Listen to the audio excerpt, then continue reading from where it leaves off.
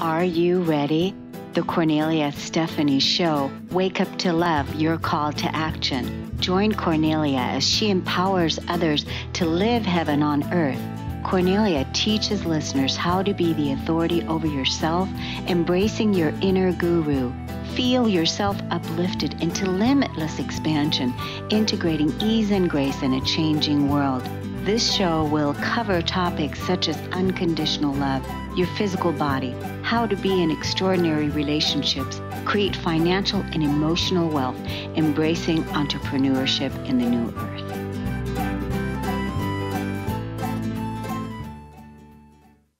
Hi, everyone. Welcome to the Kornelia Stephanie Show, Living Heaven on Earth. I'm so excited about this show topic that we have today and my very special guest that's here because we're talking about a really touchy subject on how to use cancer to evolve into love. My very special guest, Reverend David Maggingley, he is a Lutheran minister and he has such a powerful message to share. David is a 4-time cancer survivor, and he has had a profound near-death experience. David was on the other side when his guide told him that it's not time yet, that he has to go back, that he has to return back to earth. And David didn't want to. He didn't want to return. But his guide told him that he has to come back because he still had so much work to do. David told me that he felt like his guide was his best friend. That was the feeling that he got. And his guide told him, it's gonna be all right. Can you imagine having that kind of an experience and coming back to earth?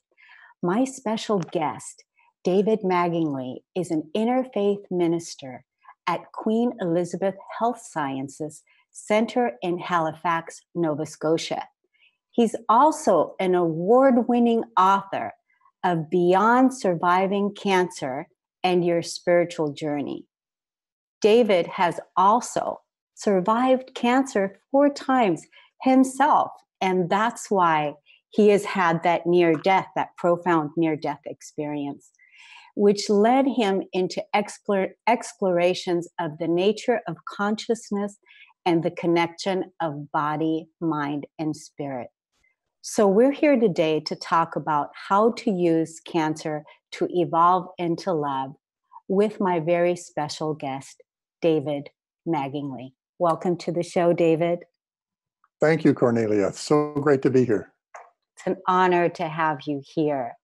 So this must have been quite a journey for you. And when you and I had our conversation, our pre-interview to talk about bringing you on, you were telling me about what took place that fated time when you had that near-death experience. I think that's where I want to start today, because I want to shine the light on what happened when you were literally on the other side and you met your guide. So tell us about what that experience was like. What was that experience like for you when you found yourself? Were you like in the light, or how did you know? Tell us about the feeling. Tell us about the experience. Well, it's ineffable. It's quite difficult to find the words that accurately convey the transcendent joy and sense of oneness and being finally whole. But let me set it up for you a bit. Sure. It happened while I was on internship. I was training to be a minister, and we spent 1 year in a parish. And part of my assignment was to go to the local hospital and do a church service in the chapel. So I was just into the service, just beginning my sermon. I began to feel flush and very hot and woozy. And in only about 10 seconds, I collapsed. Now, I'm a very tall minister. I'm 6 feet 8 inches tall. Wow. So when I collapse, it's a long way down, and I have a lot to think about on the way. And it terrified, of course, all the people in the service. Fortunately, there were There was a doctor, there were a few nurses there as well, and they rushed up to me as soon as I had collapsed and found that my heart had stopped. But I didn't care because I found myself suddenly on this grassy hill Hmm. in a place of such simplicity and yet profound beauty that I um, I was elated. I was overjoyed. I, unlike many people who have a near-death experience, didn't have the rush through the tunnel into the point Hmm. of light. Hmm. I found myself, as many do, suddenly there. I could feel every blade of grass. I could sense every movement. I was one with everything. And this was a grassy hill with a dramatic sky. And at the top of the hill was a tree. With all the fiber of my being, I wanted to run to the top of that hill and get to that tree because I knew if I got to the other side, I would never come back here. I was filled with elation and literally jumping up and down, saying, I'm home.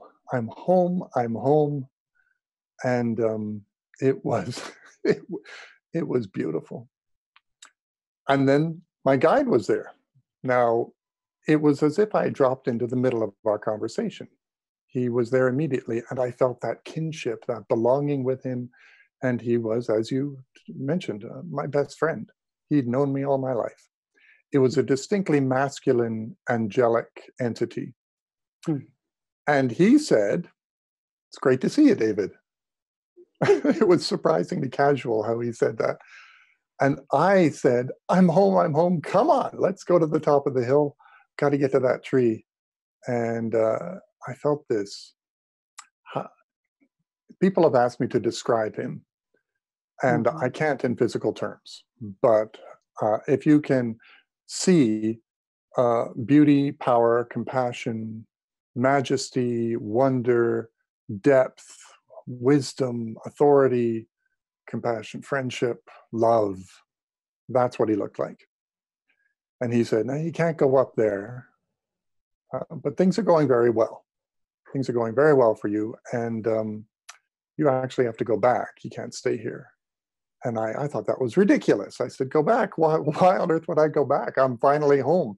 Come on, let's go. But there was something in the power of his presence that prevented my feet from even moving. We walked smoothly and gently through this grass.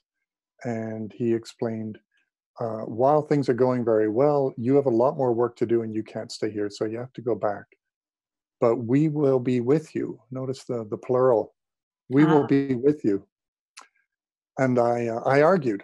I did not want to come back here. And I knew I was losing the argument. My heart began to sink as I realized I was going back. And I just said, no, you can't do that. Please don't do that. Oh. Please don't. I felt the touch of his hand upon my shoulder, such as I had a shoulder. You know, Yeah. I was dead, but I had a body like this one. I was me. I had legs and arms, and I was walking, and but that place was more real than this one, and Hmm. I felt more alive than I ever have here, and I felt finally whole and complete. You know, here we're straining against different aspects of ourselves. Very rarely are we fully present in the moment. But there, the moment is all that there is, and you are home. So he touched my shoulder, and I felt this endearing, compassionate laughter rise from within him, and it was in like you would have for a little boy who doesn't want to go to bed. And he just said, "It'll be okay. We'll see you later." And boom, I was back. And boom, you were back. And boom, you made the choice to come back. Reluctantly, uh, it turns out in near-death experiences, some people are sent back, like me. Some people decide to come back because of the unfinished love story of their lives, and others just find themselves back here, just like that. I'm curious, though, what that does with free will. Yeah, I think it's quite complicated. Um, Okay. uh, I think, Sometimes you think we're pushed. Yes, sometimes we're pushed back, sometimes we don't have a choice. Okay. We have free will, but we only have choice within a certain set of possibilities. And beyond that, we don't have a choice. And yet, within that set, there are more, there's more than enough choices to make. Right. Um, but it's complicated. It raises that question, do we all have an assignment here on Earth? Yeah. Does that have particular details? Yeah. That's a complicated question. And while I don't believe in a predetermined plan, that doesn't mean I don't believe in there's a fundamental purpose for us. So we'll find out on the other side. And we don't need to figure it all out on this side. Okay. And it's all about the exploration and discovery, isn't it? And Yeah. bringing in the new evolved consciousness of what it is that we're really capable of, isn't it? Yes, I think that's the fundamental homework, to evolve into love itself. And that has a variety of paths for everyone, but the end result is the same. So your spiritual homework that is waiting for you is always, how do you love? How If do you love? you focus on your love, you're going to be focusing on the deepest spiritual and the most noble quality of life. Hmm. That wisdom will guide you. Yeah. And that's what we're all doing here, isn't it? How to evolve into love. How do we love? And isn't that what most people um, ask themselves at the end of their life is, was I loved? Did I give love? Did I receive love? Was I being loved? Right? And we all do it awkwardly, sporadically, even, coming back from my near-death experience, which was in 1988. It did not result in me being an evolved soul. It did not upgrade my consciousness. If anything, it threw me into a bit of a wilderness because I have never since that day felt at home in this world. Hmm. I have You been have. home. I was going to ask you that. I was going to ask you because when you were talking about, feeling the oneness and feeling the blade of grass, and when you were talking about the joy that you were feeling, Mhm. have you ever had that feeling here on Earth since you've been back like that? I have grazed the edge of it. And those have been beautiful moments, but nothing has matched it. Nothing has been so total and complete. And it has renewed my faith and Mm. my understanding, but it has revolutionized it. The ancient terms of the church have a new definition for me, and I perceive them in a different way. Mhm. Mhm. Yeah. Yeah. So I'm curious about a lot of things. I wanna find out about were you well, first of all, I want to talk a little bit about your guide, your friend. Do you still communicate with him by any chance? Are you having a dialogue with him, or do you just get a sense that he's with you all the time? I trust completely that not only is he with me, but many more, because he said, "We are with you." Mm-hmm. Nobody is alone in this, and you do not have just one agent on the other side. Mm-hmm. There is a multitude of celestial entities which accompany us every moment of our life. That's so good to know, isn't it? That we're not alone. It's like a Mm. validation of that we're not alone. We're kind of doing this. We're doing this work together. It's a partnership. It's a partnership. It's a relationship. Yeah. And it's important that each one of us claim the indispensable role that we have in that partnership, not to downplay it or abdicate our power Hmm. in shifting that flow of love, which not only ripples through our hearts and changes us, but through us changes the world. So your question, do I talk with them? Yes, all the time. It continues to be a very casual conversation. Often it's the request. I start with, how you guys doing today? And let's go do something beautiful. Hmm. Or I may, if I'm in a heavy situation, as my work often brings me to, I'll say, guide me, be with me in this. Yeah. And sometimes, let's be honest, sometimes I ask them just to go away because I may be embarrassed about my own thoughts or feelings. Yeah. And I don't want to be transparent to them, Mm. but because I'm as human as the next person. But they receive all of our nuisance and foibles with absolute compassion and a good dose of humor. So we should too. Absolute compassion and forgiveness. Basically, in that level of consciousness, all is already forgiven anyway, because Right. they know that you're human and that you have your human thoughts, and you're here to transcend those negative thoughts and send those thoughts back to the light. Is that right? Yes, because anything that is not of love is not eternal and therefore not actually real. It's Mm-hmm. part of the dream and the fabric of this reality, but not the ultimate reality from which ours emerges. Mm-hmm. So only love is ultimately real. So only love will continue. And this is really pretty much what our message is today. When you and I decided to have this interview, is really the message is to evolve love, to spread love, and to have this interview go viral on the internet, sending out the waves of love, supporting other people that are possibly experiencing. Whether they're experiencing some kind of health crisis or some kind of spiritual crisis or relationship crisis, but always to go back in and consult the own inner bank of love. Yes, and to do more than to love, to do even more than that, to be love. To be love. So because love, I believe, love is not an emotion. Love is an entire state of consciousness, Hmm. and it is absolute completion, wholeness, congruency, connection.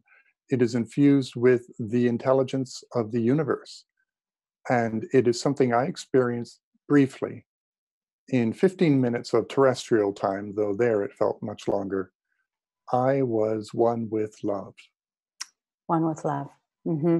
Wow. So, David, in 1988 is when you had your near death experience, and you just, it was a year, you were just becoming an interfaith, a minister Yes, in during, the Lutheran Church. Yes. yeah. And what made you want to become a minister? I'm curious about that. Like, what started that? Well, cancer started that. I was Really? 17. Yeah, I was 17 Okay. when I developed a tumor in my bladder, and it was removed successfully. And I was told at the time it was benign. Hmm. Um, but it made me re-examine my life. I had been a very shy and careful young man, and I had a lot of questions about, well, what is the meaning of life from that? So I studied philosophy and comparative religions in university, and I just learned to ask better and better questions. So I went to seminary. I was a member of a church, though I actually identified myself as more spiritual than religious at the time. Hmm. And I found that I loved seminary. I didn't intend on being ordained. I just wanted to ask better questions and dig deep. However, internship comes up in your third year and you've got to go. So I did and discovered that I loved ministry. I loved loving people and exploring with them the questions, never really finding an answer, just trusting the answer had found us and moving in that love.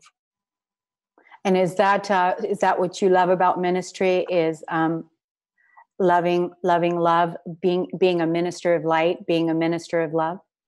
Being an ambassador of love, but not in a way that places me above people, but brings me alongside of them and enables me to have a deep presence, especially now as I'm a hospital chaplain. I work in cancer care, intensive care, and palliative care. And my job is to incarnate love and help others tap into the wisdom within them to navigate this storm and do something they never imagined that they could do. Not only to face cancer and survive it, not only to go through cancer, but to grow through cancer in the So full beautiful. dimension of their being. Yeah. Yeah. You went to ministry school, and then you became an ordained minister. You survived cancer that first time, and then tell us about the second time. The second time, I was in my parish. Uh, no, I was on that internship. The second tumor is what made me collapse. What we discovered was it wasn't benign. It had grown back, and it was a nasty tumor called pheochromocytoma. Now, imagine you have a time bomb sitting in your body, and the trigger that makes it blow is your own adrenaline. So as soon as you feel anything intense, fear, anxiety, passion and joy, dread, anger, it causes the tumor to blow. Most people die within 10 seconds. I am very lucky to be here. I have collapsed countless times. Only the one time did I glimpse the other side. It is a horrible feeling when you recover from these episodes.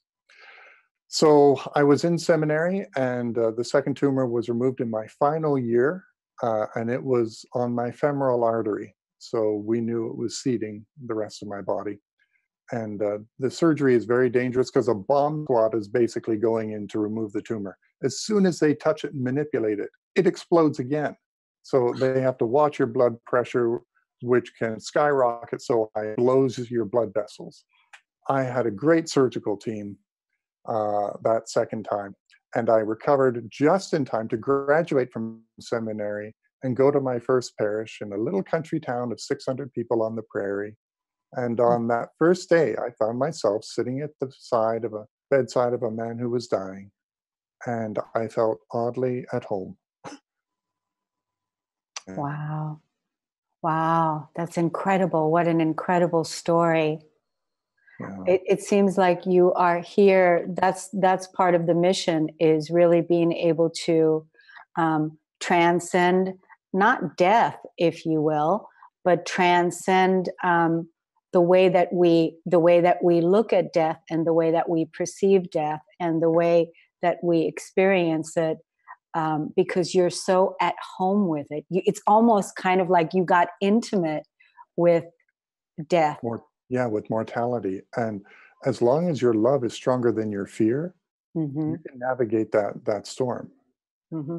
So In now, yeah, go Well, ahead. I was just thinking, in fact, love and compassion enable Mhm. you to use the energy of distress and anxiety, and use that to move even faster towards your destination of love. We can explore that in a little bit. It's a complicated thing. Yeah. So that was the second time. Third time.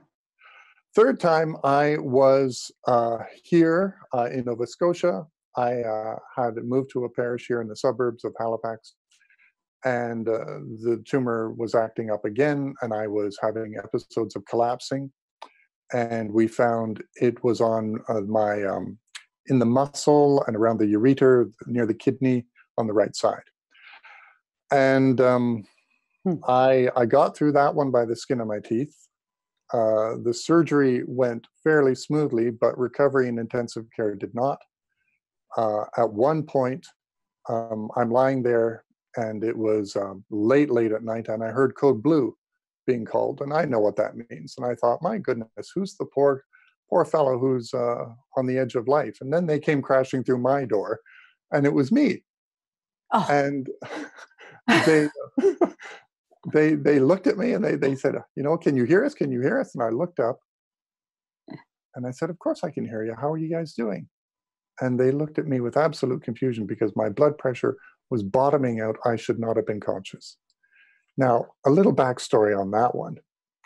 I had, about a month earlier, been at a retreat, a spiritual retreat with a therapeutic touch teacher. So this is energy healing. And I had been practicing energy healing for some years. It was one of the abilities I found after I had returned from my near-death experience. And the teacher had given me a private treatment. As she scanned through my energy field, she paused. She didn't know I had cancer. And she said over that area, "What's this?" And I Hmm. said, "It's a tumor." And she began to treat the tumor, and then she stopped and she began to weep. And I asked, "What's going on?" And she whispered, "There's an angel of the Most High across the bed from us." Oh. And I looked around. I was so excited, but all I saw was the wall. I couldn't even sense the angel. Mm-hmm. And then she stopped weeping after a while. I just held the space and listened. And I asked, well, where is she? And she said, the angel's gone now. So what's the message? I asked. And she said, it's going to be very rough this time, but we'll be with you and give you strength. That's not too comforting, you know. Mhm. And I held that in my heart and contemplated it, but I didn't tell it to anyone. And then there I was in the intensive care unit. They crashed in. They're putting a central line, it's called a Swan's Gans, cutting into my throat, threading it down into my heart, putting epidural into my spine, putting drugs into me that they've never given to a conscious person. And I looked up at the doc and I said, you look stressed. Let me sing you a song. And I began to sing, hum a hymn that I'm familiar with. And he looked at me like, well, I was on drugs, and I was at the time, but I should have been unconscious. I should have been dead. Wow. It went, yeah. Wow. That's absolutely incredible. How many times that you've actually had to face this, and how many times your team, your angelic team and your soul team and your guides have been with you, supporting you through this and giving you messages of stay with it, stay with it, stay with it. David, I want to talk to you more about this. We're going to take a quick break. You're listening to the Kornelia Stephanie Show. I'm with Reverend David Maggingley, and we'll be right back.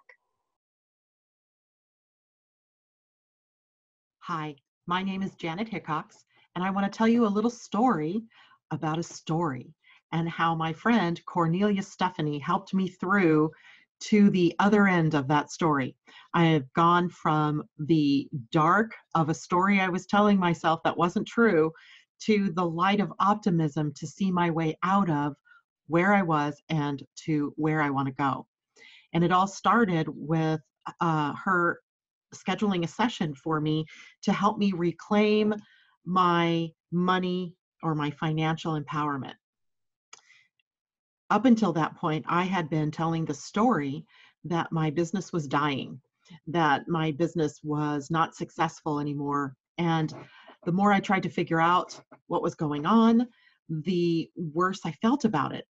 And when I had to get ready to do the session with Kornelia, she asked me to go look at the numbers and where I was through the year to date, and then also to come prepared with a number that I wanted to raise my income to. Well, I was quite comfortable with that part, right? I knew where I wanted to be. What I wasn't comfortable with doing is going and looking up those numbers, but I made myself do it, even though I tried to backpedal my way out of the session. Um, she didn't know that, but I was going to try to get myself out of the session. And I looked up those numbers, and it was incredible that I discovered through that process that my business wasn't dying. In fact, I was doing 12% better than I had the year before. So I was shocked. I was shocked literally at the power of the story that I had been telling for months. But more than that, I was shocked that I had allowed myself to get there. And uh, later in that day when I had my session with Kornelia, she pointed out some very obvious things like, how are you going to get where you want to go if you don't know where you want to go? How are you going to get there if you don't have the goals written out, if you don't have it set up so that you know where you are and where you're going to go? Totally makes sense, right? And I had been in business, somebody else's business, as a sales manager for years, and I was a national sales manager. I had awards for sales management. I had business awards because of numbers. And yet when it came to doing my own business, I totally forgot all that I'd ever learned. So by the time Kornelia, working with me in just one session, got me to look deeper at the numbers and where did I want to go, and actually, claiming where I wanted to go, I was filled with a sense of optimism and hope like you can't believe. It was like everything shifted for me. And I am so looking forward to our continued sessions to see how far I can really push myself to get where I've only dreamed of being, where I've never taken the dream and actually brought it into concrete existence. So thank you, Kornelia, for the work that you're doing out there. I appreciate it, and I can't wait to see where I go from here. Hi, everybody. Welcome back. You're listening to the Kornelia Stephanie Show, and we're talking about how to evolve through cancer, grow through cancer with my very special guest, Reverend David Maggingley. And before we went to break, we were talking about David has survived cancer 3 times. And then I just want to touch on the fourth time. Fourth time, we talked about 3 times, and now we're going to touch on the fourth time that you actually survived it. Yeah. That again, here in Halifax, I had only a short remission. My first remission from being 17 was 10 years. And then I had about an 8-year remission, and then it was only 2 years later. Hmm. The tumor had seeded itself and now was growing again in the lymph nodes of my abdomen. The symptoms, I was very familiar with them by this point. I could Mm-hmm. sense the anxiety, what feels like anxiety, your heart racing, the sweatiness. Your fingernails turn blue because the capillaries get calcified, and you have what looks like an anxiety attack. But by this time, I had employed meditation to survive these so that I could overcome the autonomic nervous system and calm myself down. Mm-hmm. Meditation is among the things like my surgical team who saved my life. But it doesn't remove the tumor. That has to be done by my team, and we scheduled the surgery. We had to let the tumor grow. You have to let it grow so it shows up on the scanner. So that means a year of being on the edge of life and learning to mitigate these attacks. The tumor behaved itself more during the surgery this time, and it all went fairly smoothly. But I used it to reevaluate what is my goal? What am I to do with this cancer? How am I to use it to evolve into love? Is there a reason it keeps coming back? You know, I ask that question as many people do. Is there a purpose in this? Do I have it for some reason? And I couldn't find an answer to that, but quickly then moved from why did I get this to what am I going to do with it? Up to this time, even with 3 cancers, I had focused really on just living my normal life and loving as best I could. But now I put it into overdrive. Mm-hmm. And it was something that compelled me to start writing, to start taking meditation even more seriously. And from that, I decided I don't belong in a parish anymore. I really want to work in the hospital and be with the cancer patients. So a while after that, I moved out of the church, and as an interfaith minister, I began taking care of people here in Halifax. And it's been one of the most difficult jobs and profound privileges of my entire life. Mm-hmm. So, did you answer your question of why me? Was that why me? Why did I get cancer? Did you answer that question? I did find an answer that I am at peace with. Okay. And the main part of the answer is why me? Why not? We live in a culture in which 1 in 3, in many parts of North America, it's 1 in 2 people will get cancer if they live into their 80s. And it is because we live and swim in a toxic environment that we have created. The environmental, dietary, the factors within mutations of genetics are so multifaceted, we're never going to pin down the exact reason biologically and environmentally. But we know that we are being bombarded with things that cause cancer. So that's the first practical level that I stay with. And I choose to emphasize that because we don't want to jump to a spiritual reason as if it's been inflicted upon us for us to grow. Right. Don't believe God does.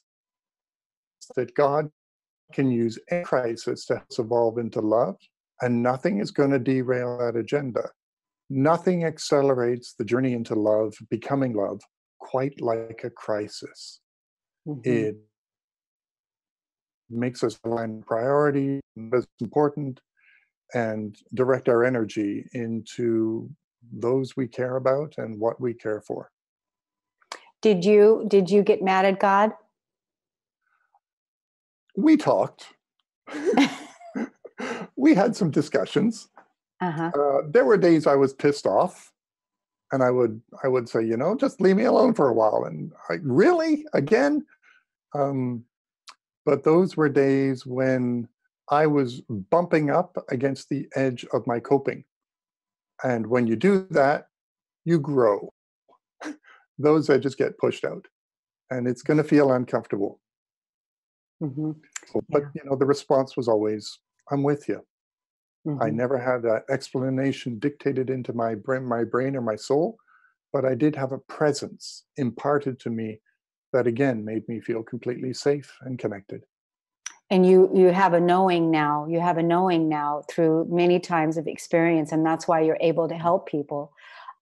Being in the hospital, where you're helping many people that are faced with cancer, and so you have 3 ways. So, what are the 3 ways? The growing through cancer. What are your Yeah. three?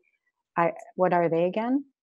Um, the main things is first to be fully present with the crisis. The quality of your presence with yourself will determine the quality of your experience in this moment. It's Mm-hmm. going to determine how you are in relationship with others. Mm-hmm. So that's always the place to start. Cancer taught me to show up. Now, that means if you're afraid, if you're angry, if you're anxious, be that.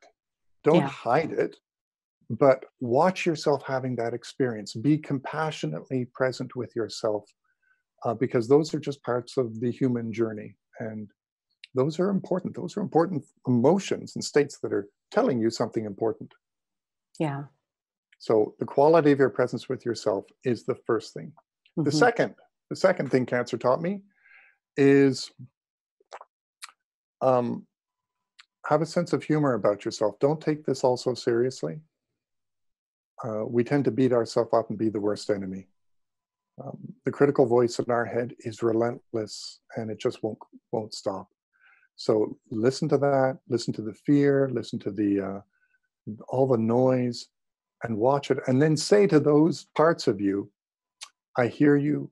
I love you. I'm with you. But I'm driving. You're not. So sit back, and we'll get through." Mm-hmm. And then the final biggest thing cancer taught me is we are not alone.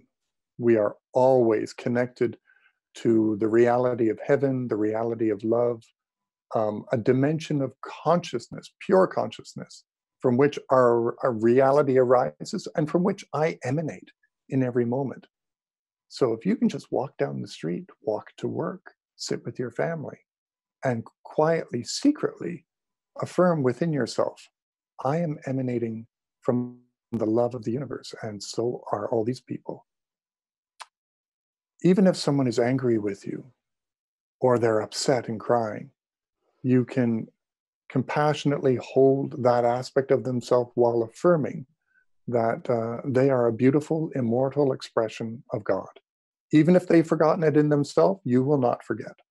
Right. You're offering that presence. And by you being that presence, that's going to give them the opportunity to experience that for themselves, right? I want to help them remember. You want to help them remember. Yeah. I would like you to let everybody know where they can, first of all, get in contact with you. I want to get your email address. I want to get your website. And I also want to talk about your award-winning book, where they can get your award-winning book on Amazon as well. So please give us that information. Okay. So you can find me at davidmcginley.com. Now, my last name has an odd spelling, Maginley,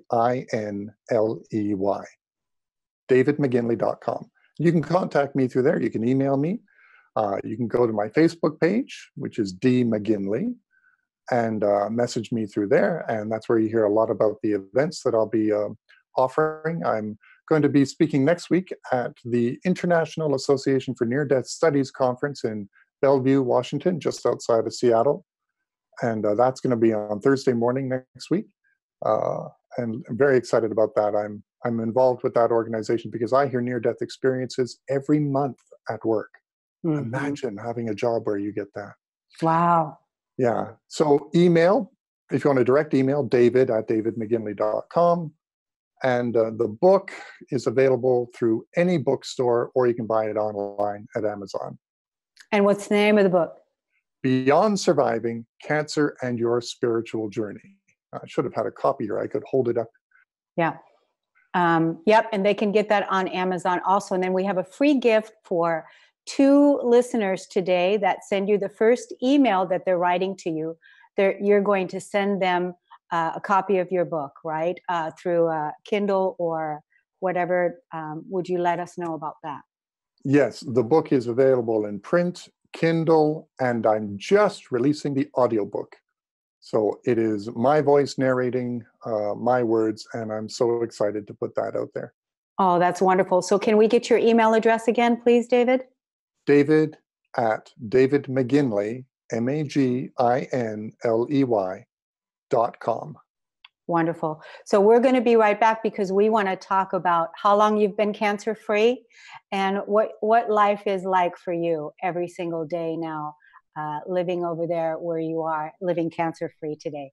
You're listening to the Kornelia Stephanie Show. We'll be right back. My name's Bob Skeel.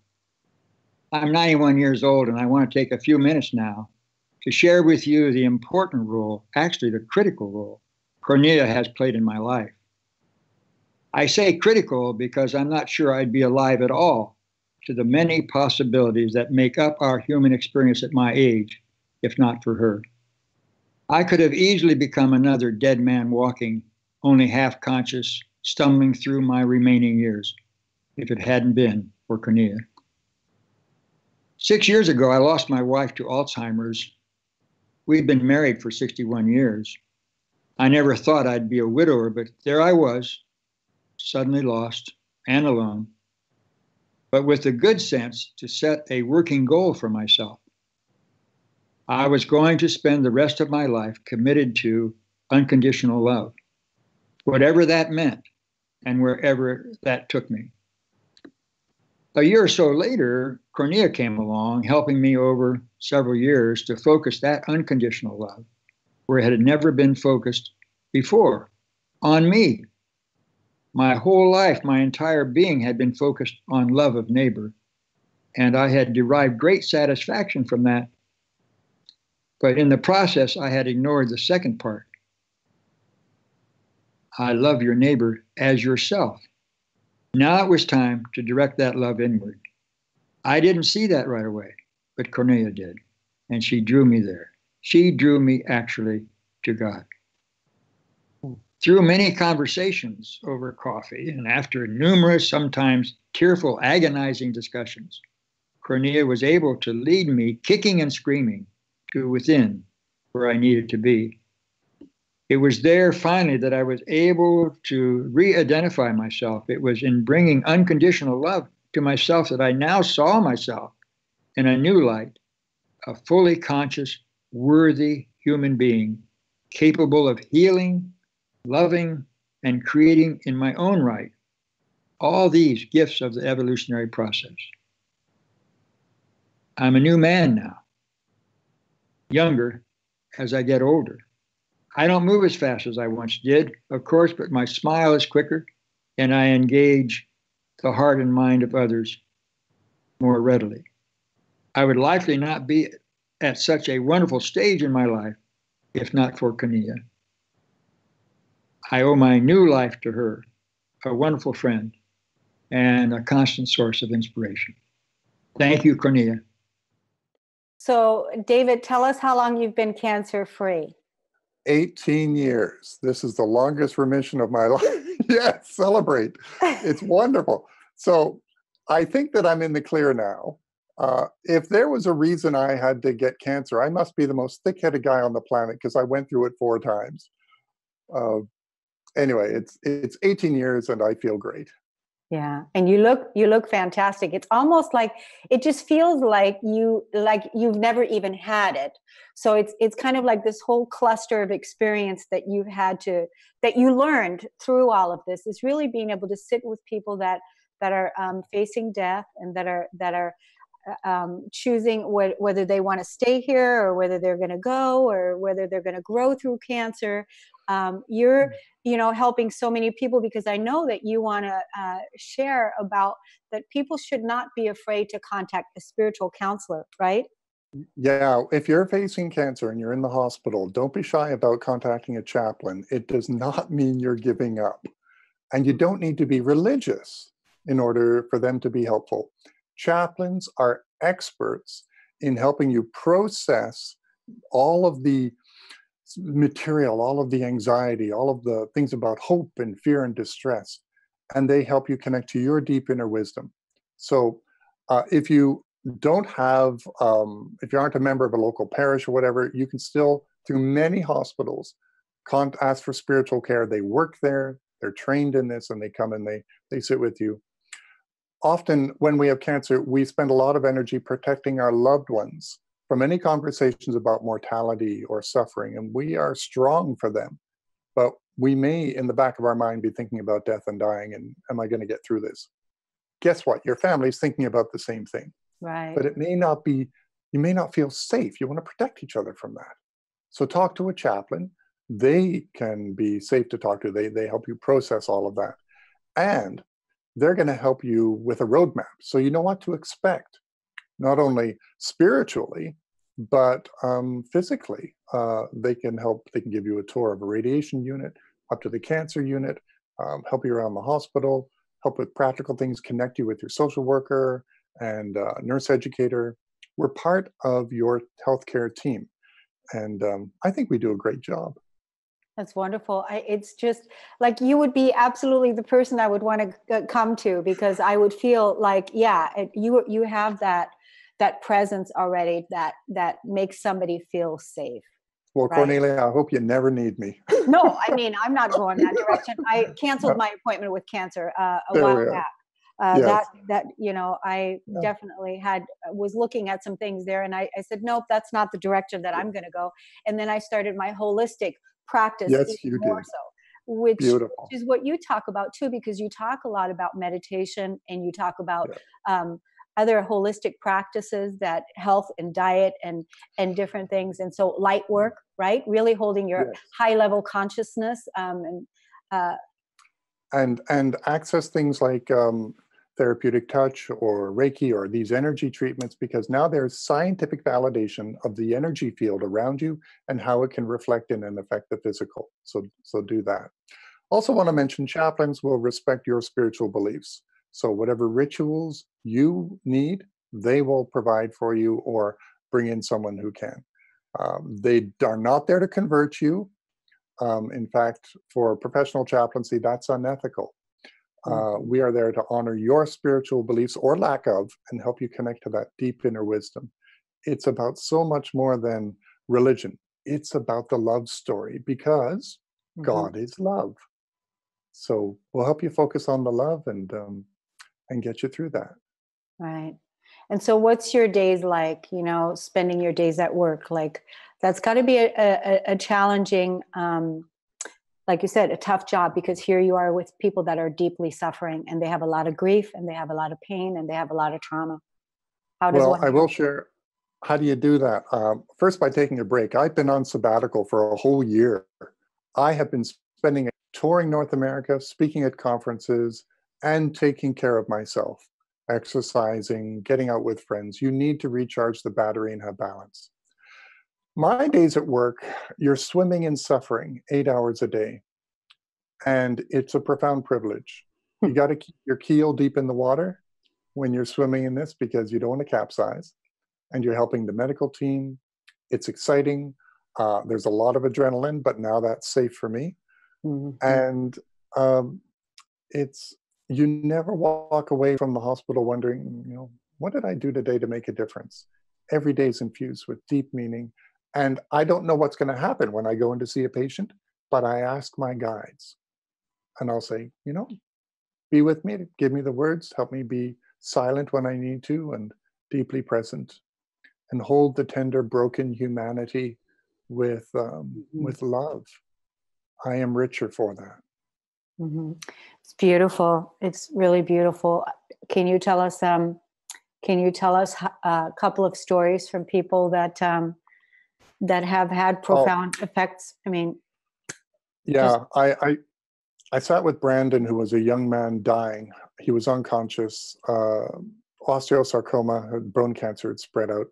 His parents, who were divorced but good with each other, were on either side of the bed, and he was unconscious. They were wondering, would he live through the night? Because his brother was flying out from Calgary, thousands of miles away, and had promised he would be there for Brandon, and he wouldn't die alone. So we sat and we talked, and I helped them with their grief and how to be deeply present. And the love was amplified because they were no longer suppressing any part of the nightmare. They were able to tenderly hold each other and be at his side. Then I asked, has anything interesting happened? Has he been speaking? Because we were talking about what is it like to die and what will he see? The most common thing patients see is the spirit of a loved one who's died before, your grandmother. Well, what do you know? He said, gee, a couple nights ago, Brandon was saying his grandmother's name. Or no, his sister's name. And now his sister had died before he was born. And her name was Vanessa. He never knew her. Wow. But in this last hours of life, he started saying, Vanessa, Vanessa, and as if he was speaking to her from an unconscious state. And then her ex-husband said, oh, well, last night with him, and he was saying Oma and his grandmother, her great-grandmother's name. They were very close. And I nodded my head and I said, right, those are his welcoming committee. He is not alone as he goes through this. In fact, through that love, death is one of the smoothest, safest things you could ever go through. Well, it brought them such profound hope and helped them love with clarity and vulnerability. Now, it doesn't rescue anyone from the situation and it doesn't fix anything, but it transforms it, because when love shows up like that, everything changes. The whole family gathered outside and all of the friends, and there was a big crowd. They got such hope from that, and they knew he would be comfortable as he is going through the transformation that's waiting for us all. David, you gave us so much hope today. Thank you so much for spreading your love, for sharing your story, and for doing the good work that you're doing in sharing your gifts with the world. It's been an honor and a pleasure to have you here on the show today.